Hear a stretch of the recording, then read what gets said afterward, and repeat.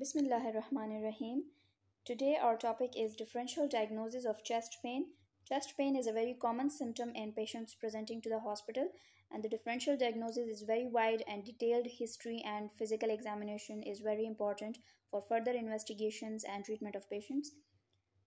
Contents of this presentation are differential diagnosis of central and peripheral chest pain, presentation of chest pain, different sites and radiation of chest pain in different diseases, um, onset of chest pain and different associated features with different kinds of chest pain associated with different causes of chest pain. So the chest pain is a subjective phenomena. It is explained differently by different patients. Some patients may describe it as pain, some patients describe it as a discomfort, or others may describe it as a feeling of pressure in the chest. Differential diagnosis of chest pain can be central or present in the center of the chest, or it can be peripheral chest pain, and both of them have different differentials.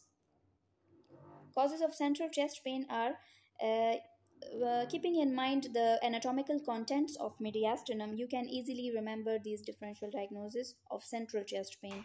So, central chest pain can arise due to some cardiac problem, or yeah, it can be caused by aortic problems, or esophageal disease, pulmonary embolism, and any mediastinal malignancy. Anxiety can cause both central and peripheral chest pain. Sometimes it causes a central chest pain and sometimes can present with peripheral chest pain. So the causes of peripheral chest pain includes any lung disease or pleural disease, any musculoskeletal cause or neurological cause. The cardiac causes for central chest pain can be due to myocardial ischemia, or it can be due to myocardial infarction, myocarditis, which is inflammation of the myocardium, or pericarditis, which is inflammation of the pericardium, and mitral valve prolapse syndrome. So, the mitral valve prolapse can cause a central chest pain, but sometimes it can cause a sharp and left sided chest pain that can be confused with musculoskeletal pain. Aortic causes for central chest pain includes aortic dissection and aortic aneurysm. So, aortic dissection, there is blood in the wall of the artery. Here you can see it, and aneurysm is dilatation of the aortic wall, abnormal dilatation. Esophageal causes of central chest pain can be due to esophagitis, for example, secondary to gastroesophageal reflux disease or esophageal spasm, Mallory-Weiss syndrome, esophageal perforation, or which is also called as Borhav's syndrome. Borhav's syndrome is a spontaneous esophageal rupture. It can occur due to severe vomiting or weightlifting. It can occur due to childbirth or caustic ingestion or seizures and medical instrumentation. So there are different causes for esophageal perforation, which can also cause a central chest pain. Lung or pleural diseases which will cause peripheral chest pain. So it can be due to pulmonary infarction, pneumonia, pneumothorax, tuberculosis, malignancy, any pleural malignancy or pulmonary malignancy, or connective tissue disorders which involves the lungs, for example, systemic lupus erythematosus, etc. Peripheral chest pain, which is due to musculoskeletal problems, includes osteoarthritis of the costochondral joints and costovertebral joints, or a rib fracture or injury. Acute vertebral fracture can cause peripheral chest pain, or costochondritis, which is also called as Tietze syndrome, intercostal muscle injury, epidemic myalgia or Bonham's disease. Epidemic myalgia is associated with viral gastroenteritis.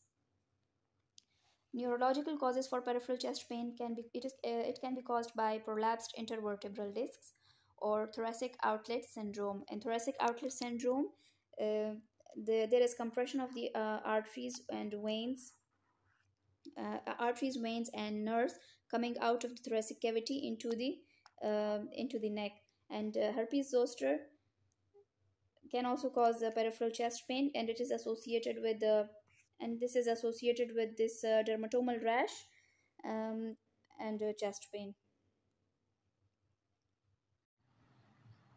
Now, coming towards the site and radiation of chest pain. So, the pain of myocardial ischemia is typically felt in the center of the chest, and it radiates to the neck and to the jaw and upper arm or to the lower arm. And sometimes it can also happen that the pain is not experienced at the center of the chest, but it is only experienced at the site of radiation or in the back, which occurs very rarely. The pain of myocarditis and pericarditis is characteristically felt retrosternally, that is just behind the sternum, to the left of the sternum, or in the right shoulder or left shoulder because of irritation of the phrenic nerves. The very severe pain of aortic dissection is typically central and it radiates through to the back. Pain which is felt at left anterior chest wall and radiating laterally, it is very unlikely due to cardiac ischemia. It can be due to pleural disease or any lung disorder or musculoskeletal problems or anxiety, and rarely it can also occur due to mitral valve prolapse.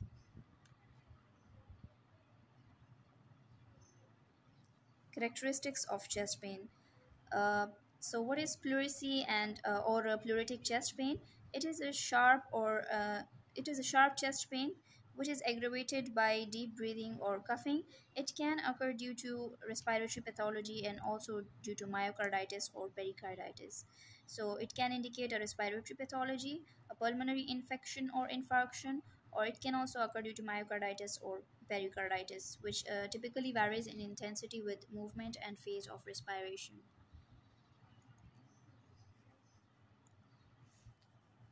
Myocardial ischemia. The pain associated with myocardial ischemia is dull. It's not a sharp pain like that in pericarditis or myocarditis. So it is a dull, constricting, choking, and heavy pain, which is described as squeezing, crushing, or burning or aching pain. And some patients often emphasize that it is a discomfort rather than a pain. Angina. The pain associated with angina occurs during exertion or exercise, and not it does not occur after exercise, and it is promptly relieved by rest within 5 minutes. If pain occurs after exertion, it may be due to psychological or musculoskeletal problem, but the pain associated with angina occurs during exertion. So it is precipitated during exertion after a large meal or in cold wind, and it also may be precipitated or exacerbated by emotion.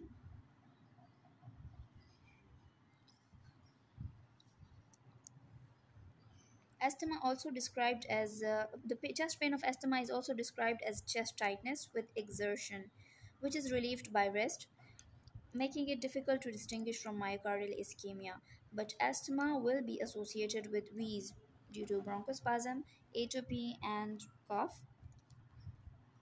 Malignant tumors invading the chest wall cause gnawing, continuous, and local pain.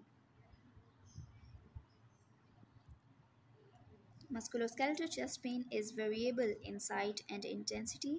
It is associated with a specific movement like bending, stretching, and turning. It is caused by minor soft tissue injuries which occur in daily life like driving, manual work, or sports, etc. Onset of chest pain. So, a sudden onset chest pain uh, can occur because of aortic dissection or massive pulmonary embolism and pneumothorax, while gradual onset occurs, for example, in myocardial infarction. Typically, it takes several minutes or even longer to develop to its maximum intensity. And similarly, in angina, it builds up gradually in proportion to intensity of exertion. So the pain increases proportionately with increase in exertion. Associated features. So the pain of myocardial infarction and massive pulmonary embolism and aortic dissection is associated with autonomic disturbance like sweating, nausea, and vomiting.